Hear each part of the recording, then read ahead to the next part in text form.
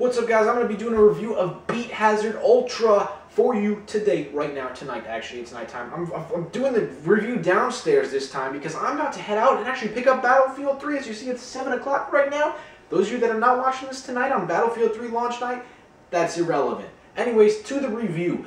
This game is a PSN game. It came out a while back for PC, I believe. It's also been around for a while. And I think either it just came out for PS3 and consoles, or it's been out for, I'm not really sure. I think they had the original version.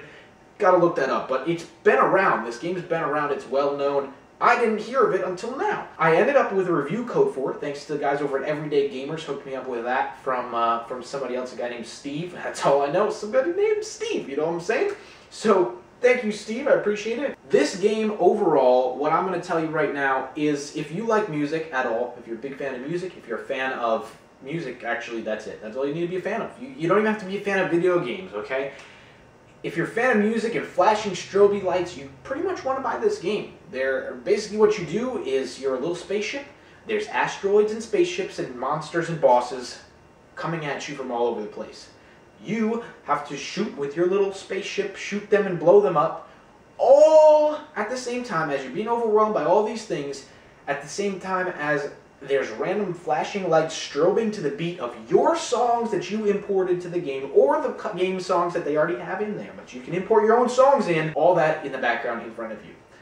This can get crazy. You can turn down the effects of the strobing if it gives you a headache, or you start having a seizure on the floor. That could be a very bad thing. You may want to turn down the effects of the strobing. Me, I played this, turned the strobing all the way to 200% as soon as I realized you could turn it higher than 100%. Another thing is obviously difficulty levels. There is a standard mode where you survive through the whole song. You just got to make it to the end of the song. You get various weapons and different things like that, upgrades, all that good stuff, and point multipliers.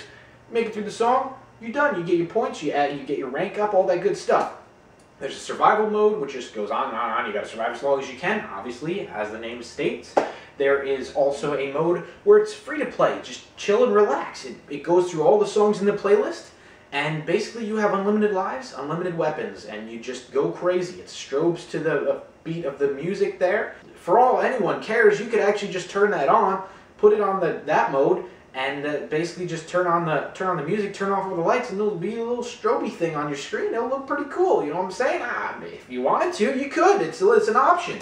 So anyways, let's get on to the game, actually reviewing it. Control-wise, A+, there's nothing really you can improve on. You know, you got trigger buttons for various weapons. Your one stick moves your spaceship around, the other one turns your spaceship and shoots at the same time. It faces the direction of it. Simple, straightforward, easy, not complicated at all. Next up comes graphic-wise. Graphic-wise for a PSN game, pretty good.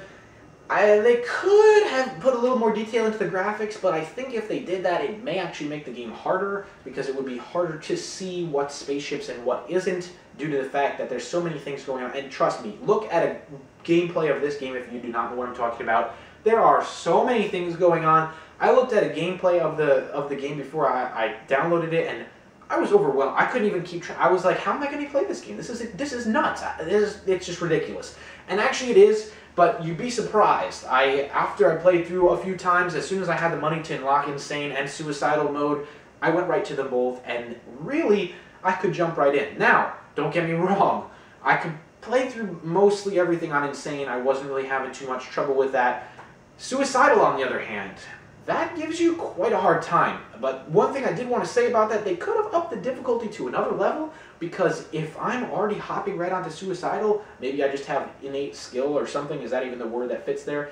Not really sure, but it seemed like I shouldn't have been able to jump to Suicidal that quickly.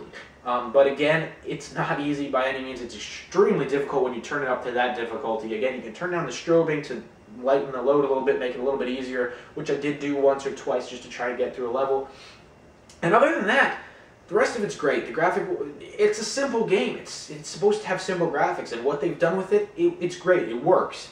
I would, like I said, like to see a little bit of improvement in the graphics as far as the spaceships and details on that and asteroids. I think that would be cool. Other than that, there's not really much I could improve besides, like I said, making it a little bit more difficult, or maybe even putting a little spin on it like Superstardust HD had, where it's a 3D world environment thing. I think they could do some really cool stuff with that. They had it 3D, they could have the planet be strobing and things like that, and random stars and stuff all over. going through my mind. Again, it's going through my mind. It could mess this game up. It could actually ruin the game if they did that. But I think it might make it better. I don't know. It would be worth a shot, I think. It would be pretty cool. But there's no negative thing about this game other than it may give you a headache. But the coolest thing, you can import your own music. And it doesn't repeat itself. It's not like you import your one song and the level is the same as importing your other song besides just the strobing. The way that the enemies and spaceships and asteroids and stuff spawn is unique on every song that I tried so far. Every single one, including your own imported songs, they don't match up. It's unique. That deserves double thumbs up right there. For that fact, hands down, great job. That just about sums up this game. There's nothing really that I have to complain about. Again, it's all positive stuff. It's an awesome game. If you like music, I would recommend buying this game just if you like music. Again, the difficulty, you can tweak this game to your liking and make it super, super easy, or so hard you're going to pull your hair out of your head, or maybe your eyes will start bleeding, or your ears could bleed first. I don't know which one would bleed first. They both probably bleed at the same time from the intensity of this game. Anyways, guys, I'm off to go get Battlefield 3. Thank you for watching. I hope you enjoyed this review. If you want to check out a written review, look below, all that stuff, or above. There's text around here somewhere. Check it out. Thanks again for the review code, and you will see me soon.